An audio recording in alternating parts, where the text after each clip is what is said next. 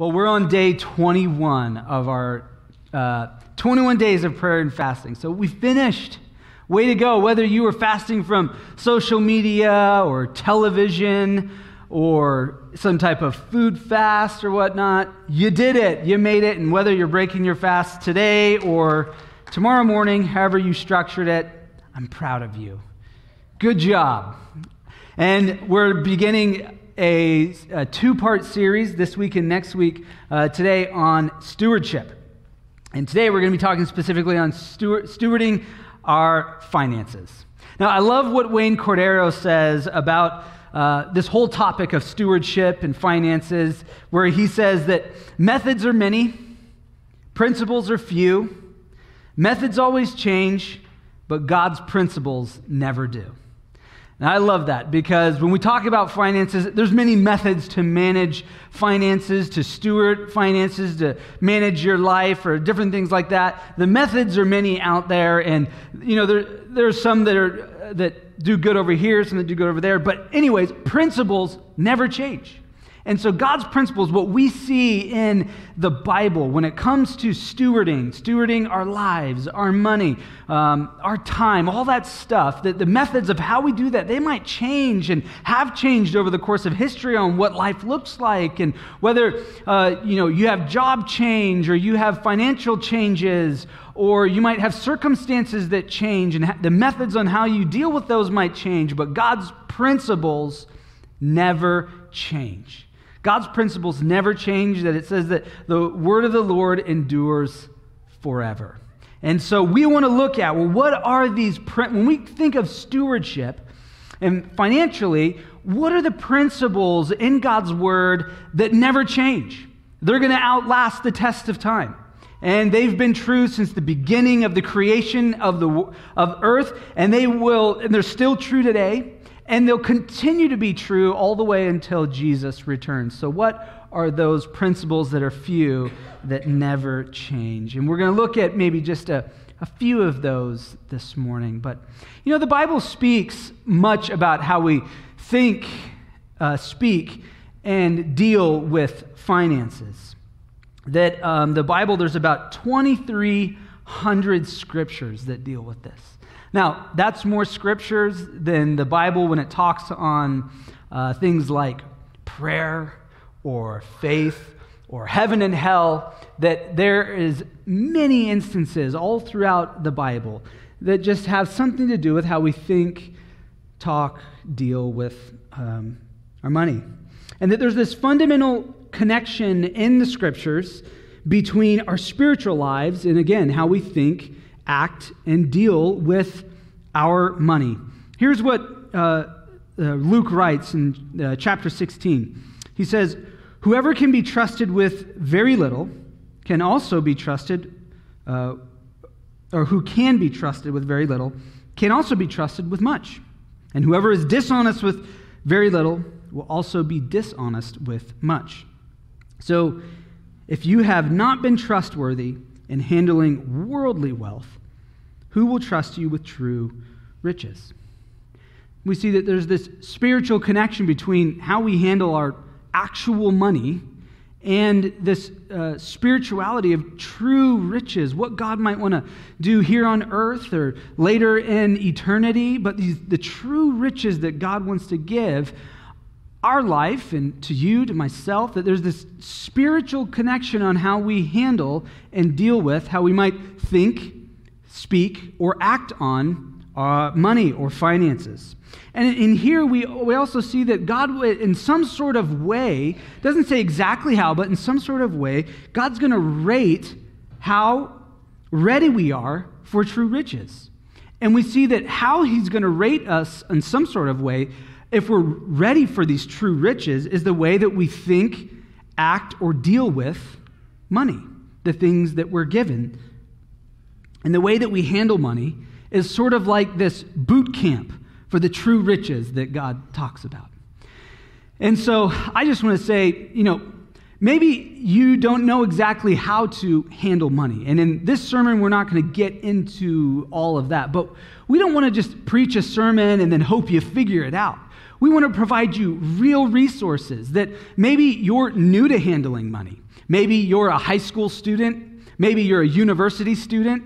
Maybe you've just graduated, recently in the last couple years from college or high school, and you're out in the marketplace and you've never really had to figure out how to handle money, and now you do.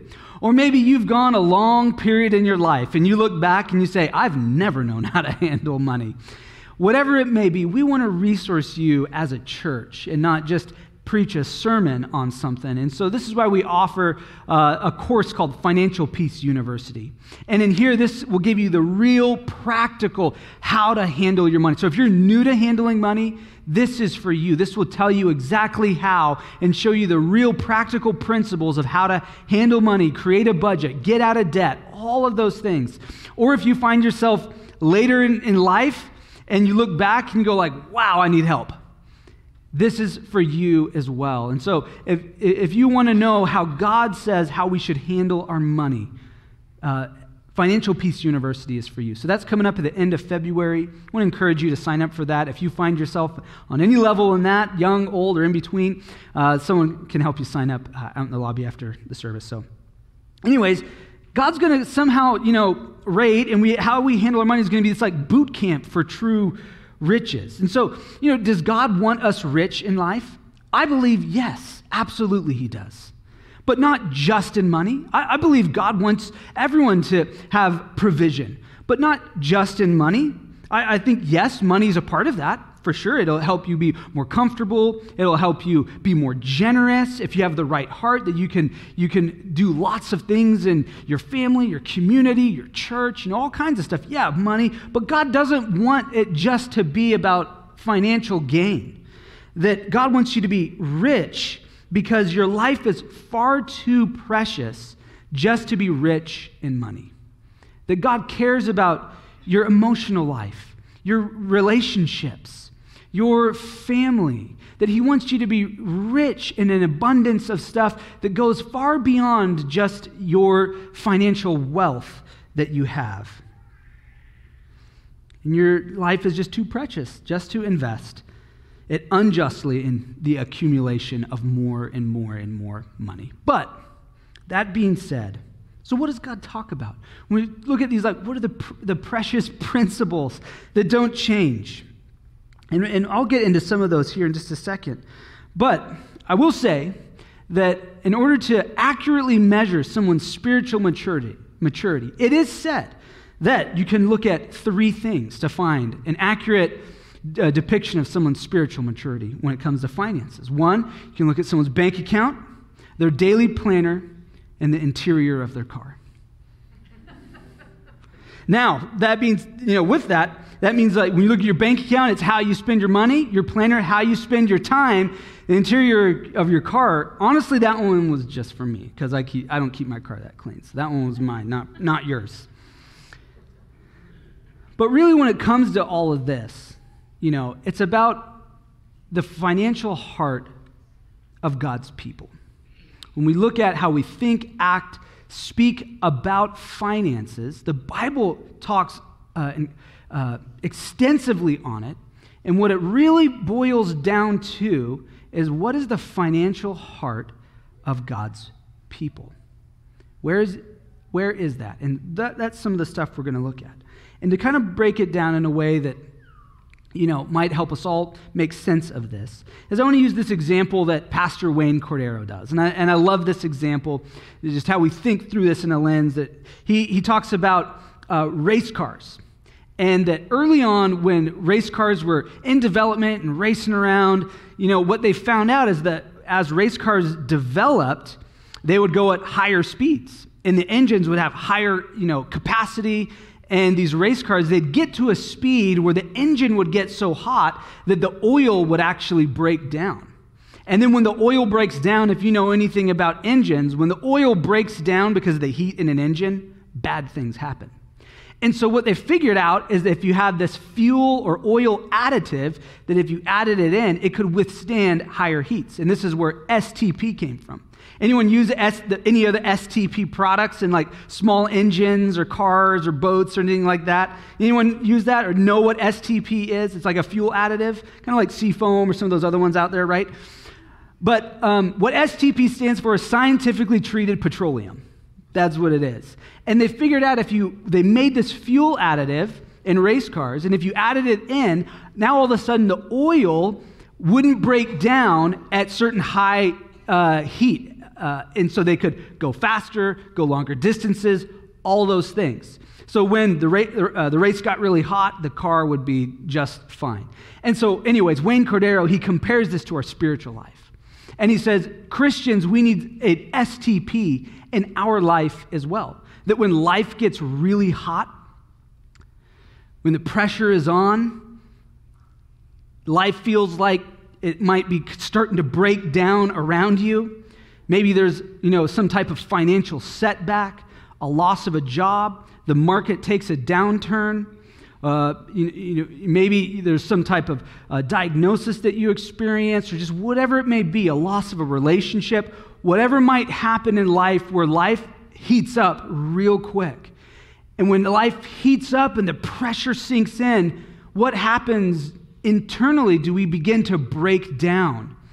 And we don't want to break down as Christians. And so what's that STP, that like additive to the spiritual life of a Christian? And here's what Wayne Cordero says. He says that STP is stewardship, tithing, and planning. STP.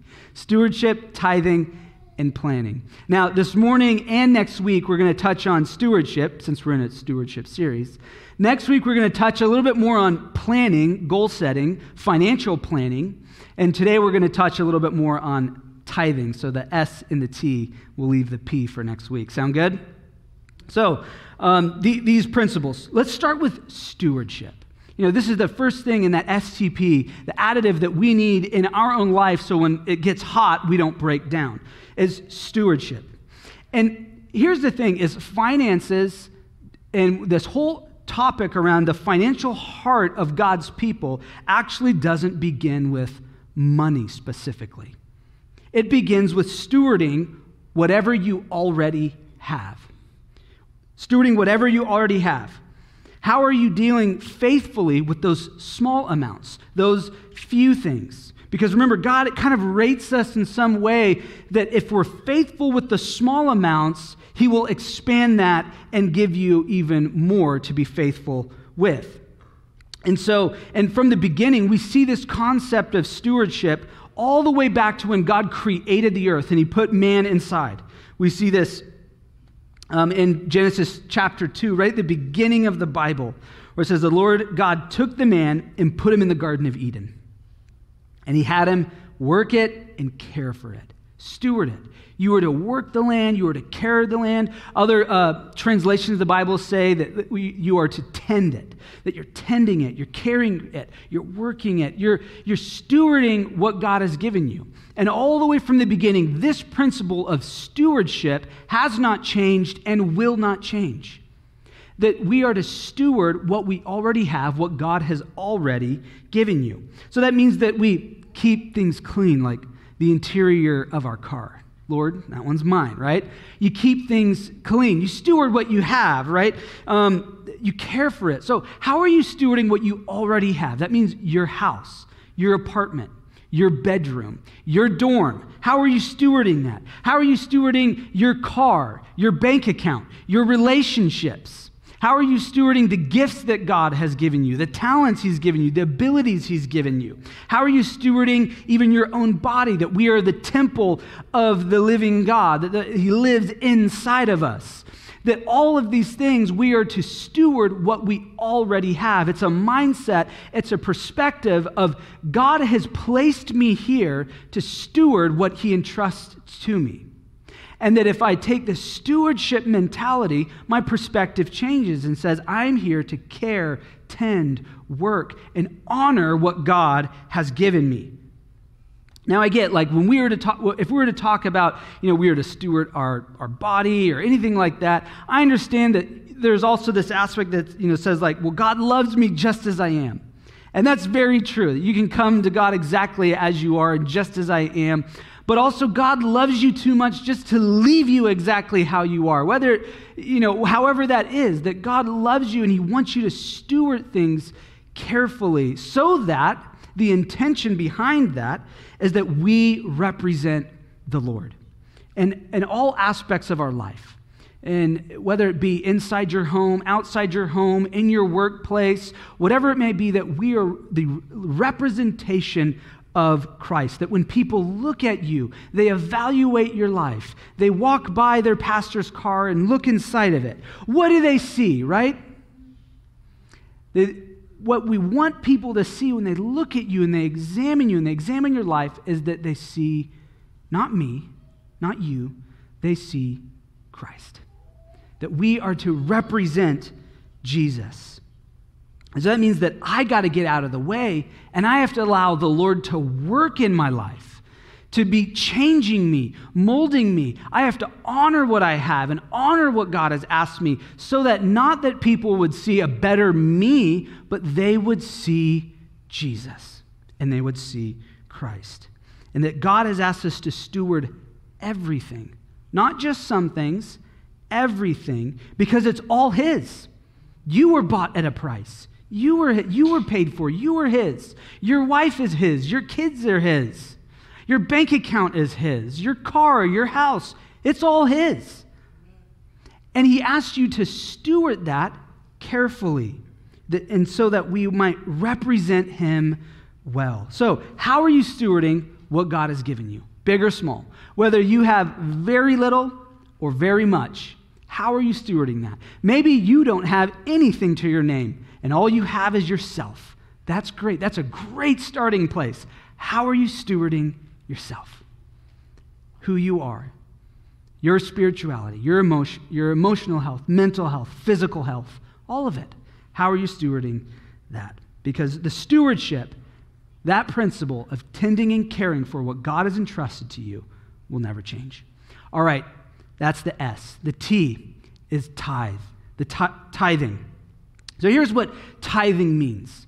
Tithing, it means a tenth, but it's not just any tenth, it is the first tenth. It's the first tenth. So when we look at the word tithing in its original language, it means tenth, but it's the first tenth, not the second, not the third or the fourth, where it's at the very end, it's the first tenth that you have. Or in other places in the Bible, we see that it's not the second fruits or the third fruits or the fourth fruits, it's the first fruits, exactly. It's the first fruits of what you've been given, or it's the first tenth, that you don't take the first tenth, second, and third for yourself, and then you have this final tenth, and you're just like, oh, things are tight now. Do I give it or not? Or what does the Lord want from me? It's the first fruits. That's what the tithe means. And what the tithe was, going all the way back to the Old Testament, is that it was to be used for the poor, caring for the poor, caring for the Lord's house, and the spreading of His message. That is what the tithe was used for. And in an agricultural world back then, what happened was farmers would till their soil, have crop, and when they came through to get their crop, they would leave a couple bushels of whatever their crop was behind so that the poor then could come through the fields and take from that. That was one of the first places you see this giving back or giving up a tenth of what you had. And we see other instances where the farmers would leave the corners of their plots. They weren't allowed to take the corners for themselves of their plots, and they had to leave those untouched for the poor. And then you see even other instances where, like, if you had a couple bushels of whatever on your cart, and that even fell off the cart, you weren't allowed to pick it back up. You had to leave it there for the poor to come through. And then we see these other instances in which there might be a 10-acre plot of land that a farmer would have, and he would, plant all of it, but he would sequester off 1 acre of the 10 acres, and that was called the Lord's acre. And the Lord's acre went directly to God. So whatever was grown on that 1 acre out of the 10 directly went to the Lord. So it was almost treated as a second business in a way in which we want to tend that acre well, because whatever comes out of it is going to go to the Lord, and the other 9 acres go, to your own taking. And so as the world went from an agrarian society to an industrialized society, we don't bring bushels of wheat into the church anymore. I'm not saying we wouldn't accept it if that's your means, but I'm saying no one's doing that anymore. And so we now are compensated monetarily for what we do in life. And so as we've moved from agrarian to an industrialized society, the way that we tithe or give back to God is monetarily, and we see instances of that as well in the Bible. And so, anyways, this concept of giving a tenth or a tithe is spoken in the Old Testament and in the New Testament. And it's something from generation to generation has been passed down all throughout history. And it's spoken of, and it's something God has asked of us to do intentionally. So we see in Deuteronomy 14, it says, "Bring this tithe to eat before the Lord your God at the place he shall choose as his sanctuary. This applies to your tithes of grain, new wine, oil, and the firstborn of your flocks and herds." Here's just, write this down, because you probably don't have this exact translation, you're not reading from this, but write this down. The purpose of tithing, coming out of Deuteronomy 14, is to teach you always to put God first in your lives. The purpose of tithing is not to build God's ego. The purpose of tithing is not because God needs your money and without it, he couldn't accomplish it, his mission in the church. The purpose of tithing is not to provide you pain. The purpose of tithing, according to Deuteronomy, is to put God first in your life. And so, this is one of those principles that will never change here, is putting God first. And this is just a great principle for life in general. If we can take finances out of it, okay? Put God first in your life. Whatever you want God to bless, put him first in. So let's take finances out of it and take that off the table for right now. If you want God to bless your marriage, put him first in your marriage. If you want God to bless your home, your family, put him first in your home and your family. If you want God to bless your dating life, put God first in your dating life. If you want God to bless your finances, put God first in your finances. The purpose of tithing is to put God first. It's a training mechanism, because God knows wherever your money is, most of the time your heart is there as well. And so you put your money where your heart is, and God wants you to put him first in your life because he loves you. He doesn't necessarily want your money. He wants you. He wants your heart. He wants your soul. He wants you. And so the purpose of tithing is so that we would place God first in our life. Put God first wherever you want God to bless it and even protect it. Malachi 3:10 through 12 says, "Bring the whole tithe into the storehouse, so that there may be food in my house. Test me in this." Now, this is the only place in the entire Bible where God says, "Test me." Everywhere else says, "Do not test the Lord thy God." This is the only place in the Bible that says, "Test me in this," says the Lord Almighty, "and see if I will not throw open the floodgates of heaven and pour out so much blessing that there will not be enough room to store it. I will prevent," or other translations say protect, "I will prevent pests from devouring your crops, and the vines in your fields will not drop their fruit before it is ripe," says the Lord Almighty. God will bless and protect whatever you place him first in. So you place him first in your marriage, he will bless and protect that. You place him first in your finances, he will bless, but also protect that. And God wants to bless your life. He wants to bless your kids and your family. He wants to protect your home. And he wants to protect your life if we might just place him first in it.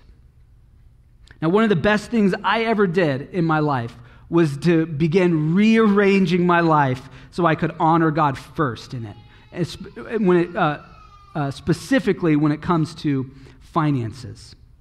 Because I had to plan all of a sudden now that I'm giving up money and I'm giving things away and I'm tithing to the Lord. I had to plan around that.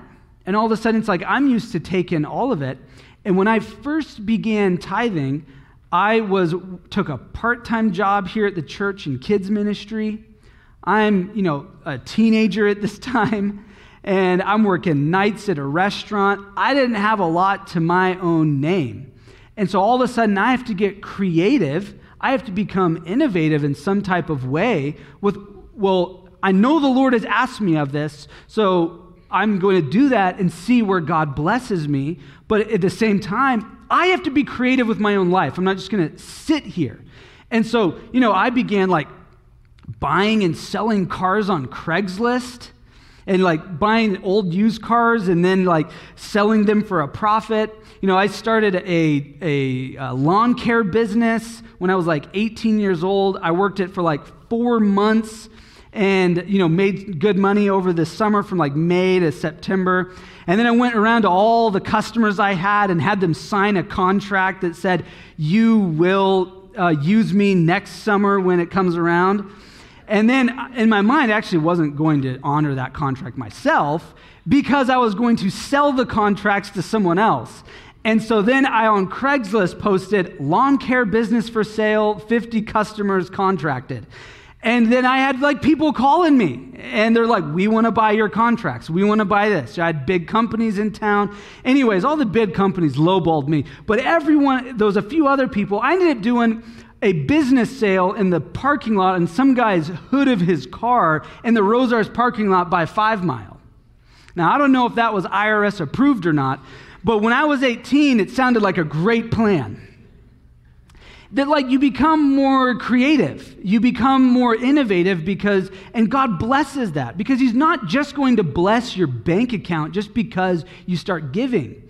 But all of a sudden, when we start giving to God, He begins blessing areas of your life where there might be gifts, there might be creativity, there might be levels of innovation, entrepreneurship in your life that maybe were suppressed or laying dormant, and all of a sudden God unlocks those, and you go wow, I like to sell things, or I'm good at running a business, or I'm good at this, or I'm that, or you begin to become more creative with your life on how can I support my family or my life or get my college degree or whatever it may be. That God wants to bless far more than just does your bank account go up and down. That might happen through a variety of channels or ways, but God wants to bless every area of your life, even the gifts that might lay dormant if you just say, here, I'm giving this back to you, God. When you first begin to do this, it's a challenge, but it's worth it. I promise that God is faithful, and I'm a testament of that. And many of the things I enjoy today in my 30s are because of direct decisions I made in my 20s and how God blessed those. Many of the hardships I face today in my 30s are decisions I made in my 20s. And many of you could probably attest to this if you're over, 30 and you're in your 40s, 50s, 60s, 70s. That you can probably attest to if you're, 40 years old and you're, 10 years older than me, that you could probably say many of the good things in your life right now are decisions you made in your 20s and 30s. And many of the hardships you have right now are decisions you made in your 20s or 30s. Or if you're 60 or 70, you could probably say many of the good things you're experiencing right now in your 60s are direct decisions you made in your 20s, 30s, 40s.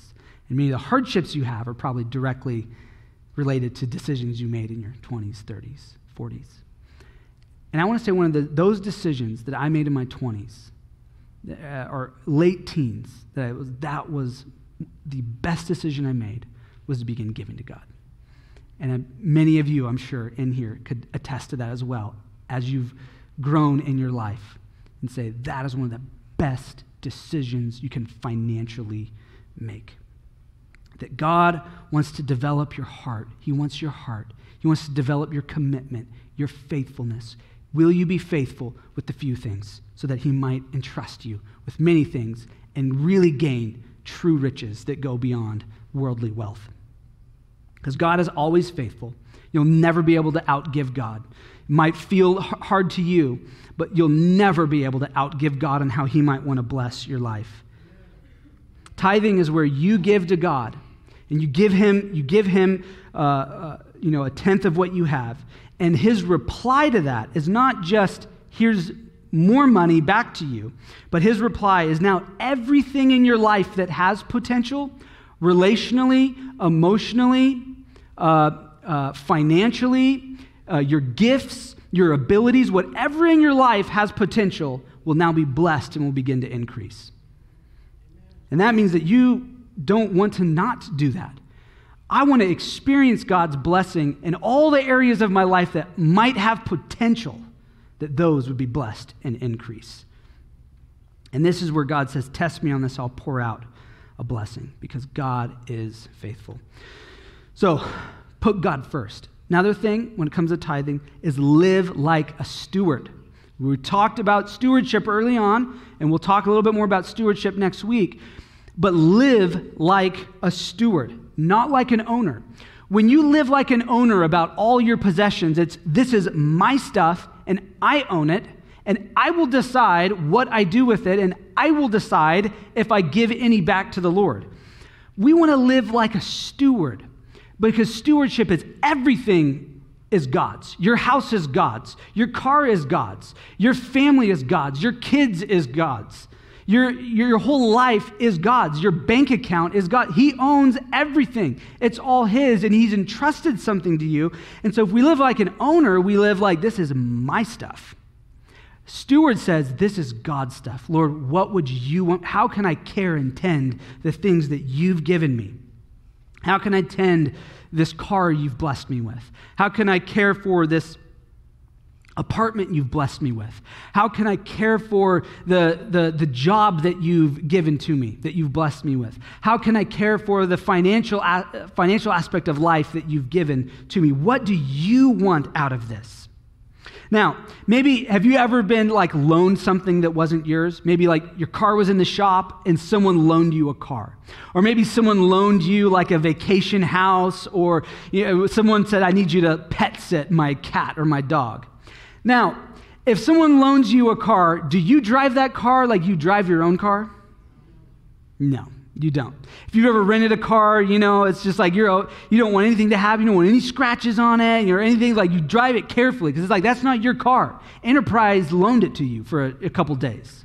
And you care for it differently because you view it as you're stewarding that vehicle. Or if you're, dog sitting for someone, you're stewarding that animal. You're did I feed it? Did I give it its stuff? Did I this? I don't want it to die. I don't want them to come back to their dead cat. You steward what's not yours with a different mindset. And if anything happens, you just blame your kids. But you steward it differently when it's not yours. And this is the mindset that we must have when it comes to our life, that this is God's stuff.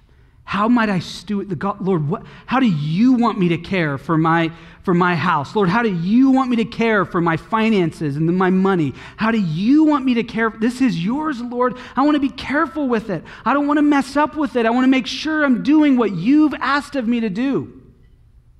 You get real careful with stuff that's not yours. And the stuff that we have is not ours. It's God's. And he's entrusted it to you. None of it's mine. It all belongs to Jesus. So, Lord, how do you want me to manage it? Lord, how do you want me to manage your money? Lord, how do you want me to manage your car that you've loaned to me? What should I do with it? What should I do? All those things. And once this perspective shift happens, it's radical change begins to take place in your life on what God has asked you to do, how he's asked you to live, and how he's asked you to manage his resources and his tithing, or our tithing. Now, I want to just address a question really quick here, and I want to be very honest with it. The question is tithing required? I'm sure many of you have thought that before on some level.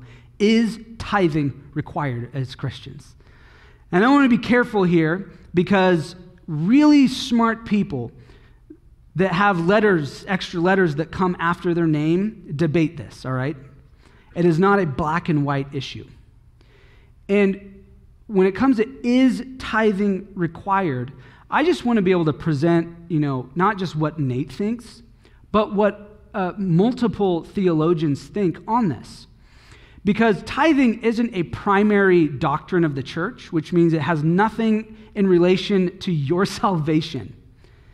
And it's a secondary issue, which means that we can talk about it, we can engage in it, and we might even disagree on certain things and still be friends and all go to heaven. Amen? And so that being said, is it required? Let me ask this question. Is being kind required?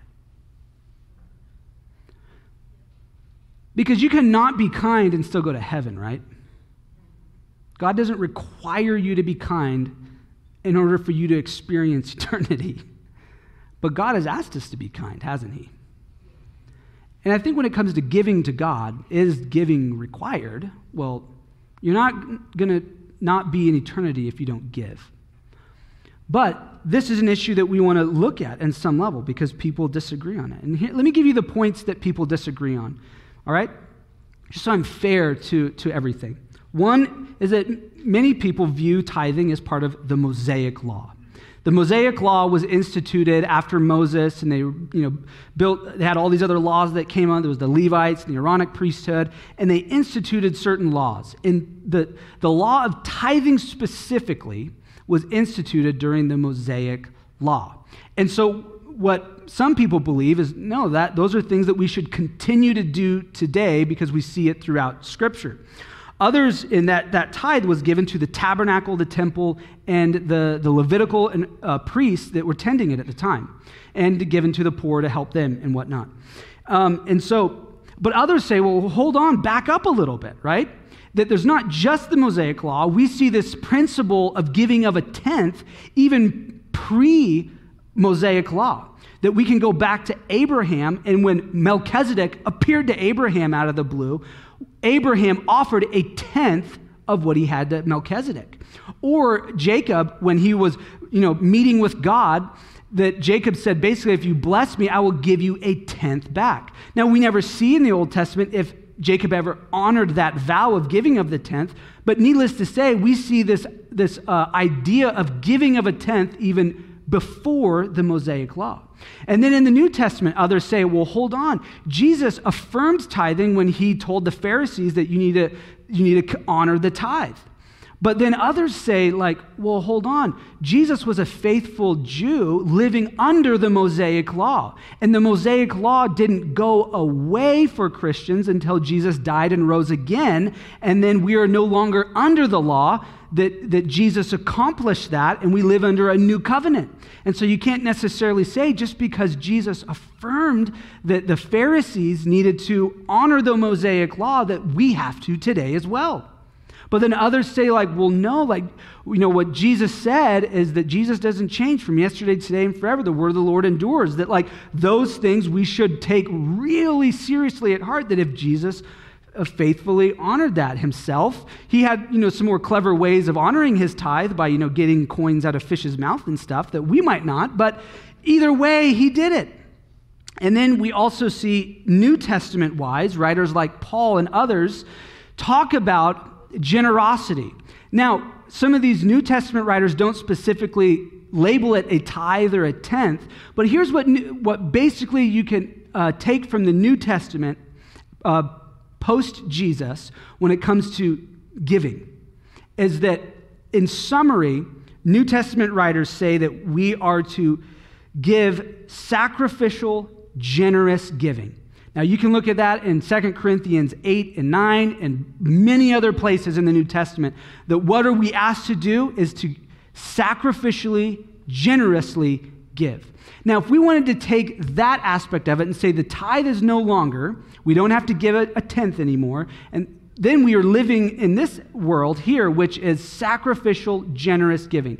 Now, when we look at sacrificial, generous giving, 1 or 2% for almost virtually everyone is not sacrificial, generous giving, is it? For most people, 10% is not sacrificial, generous giving. And so whether you look at Old Testament law that affirms 10% or New Testament law, which is sacrificial, generous giving, it kind of comes down to the question, is it 10%? Or New Testament-wise, is it sacrificial, generous giving? I'm going to leave that one in your hands.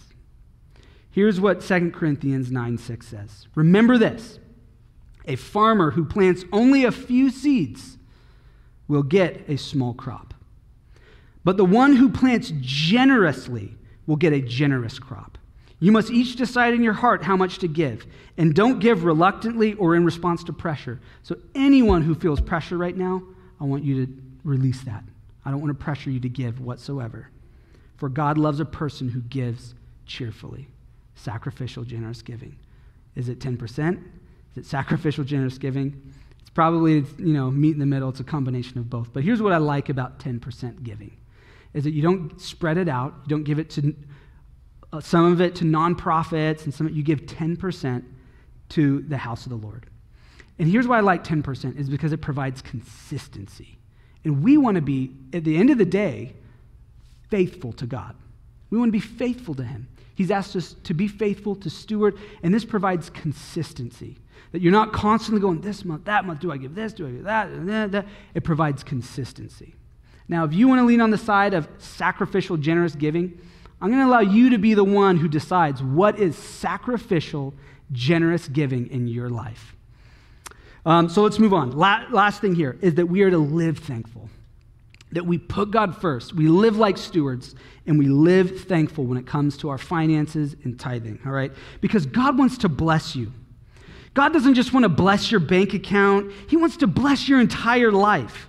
Who cares if your bank account is stacked, but your life is in ruins? This is where the scriptures say, what does it matter if someone gains the whole world but loses their soul? That God wants to bless your whole life. Physically, mentally, emotionally, relationally, financially, all of it. God wants to bless you. And he wants to bless you even beyond your wildest dreams. I love what Eugene Peterson writes in the Message translation of Malachi 3:10, what we just read. He says, bring the full tithe into the temple treasury, so there will be ample provision in my temple. Test me in this and see if I don't open up heaven itself to you and pour out blessing beyond your wildest dreams. Thanks, Eugene. That God wants to bless you beyond your wildest dreams. And you might have big dreams for your life. What might take place and what might happen if you're younger, you're just like, oh, I could do this or I could do that. Wow, how cool would be this? Whatever your dreams are, they pale in comparison to what God might want to do. Because he wants to bless you beyond your wildest dreams. The biggest stuff that you plan up. What your marriage will look like, how your kids will grow up, what your ministry could look like, what your life. He wants to bless you beyond whatever you might come up with in your wildest dreams if you would just put him first. And so in that, it's just like, wow. In that, I'm thankful for what you've given me, God. And that whether I make 300, 3,000, 30,000, 300,000, I want to give generously back to the Lord.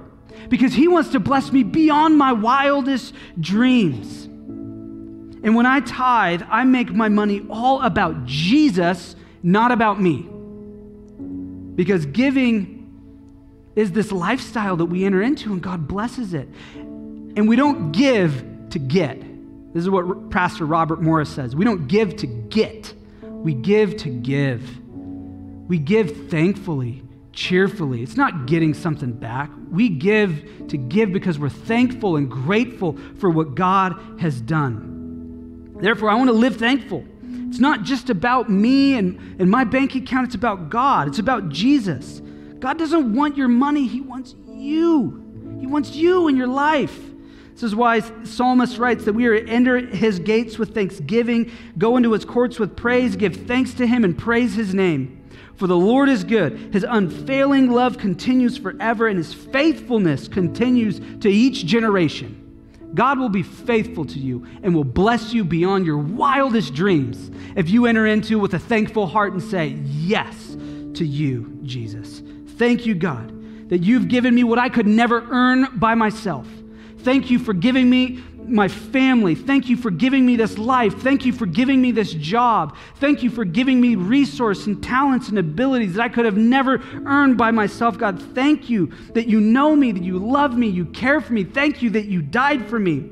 I'm grateful that the God of the universe knows my name, knows every hair on my head. Thank you, Jesus, that I am already blessed, and God wants to bless me beyond my wildest dreams. Would you pray with me? Lord, we are thankful for you, Jesus. We're thankful for you, God. Lord, you are good and you are faithful. And in spite of all our failures, God, you are still there. You still care. You're still faithful. Lord, we just come before you. Would you take any pressure off, any confusion out of the room right now, Jesus? It's not what it's about. Lord, we want your blessing in our life. Lord, we love you and we thank you. And we pray this in your name.